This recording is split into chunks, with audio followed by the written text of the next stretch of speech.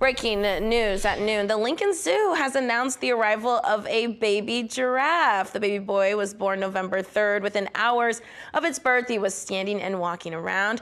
This is Mom Allie's second calf. Zoo officials say she was much more attentive this time around. He has lots and lots of energy. He's really curious. He's always checking out all the different nooks and crannies, and when he gets in with the rest of the herd, he's sniffing on everyone, saying hello. He's very social, doing everything we would hope a baby giraffe would want to do, learning to interact with its herd mates. All right, that new calf will go to other zoos across the country to start a family of his own, probably in the next year or two.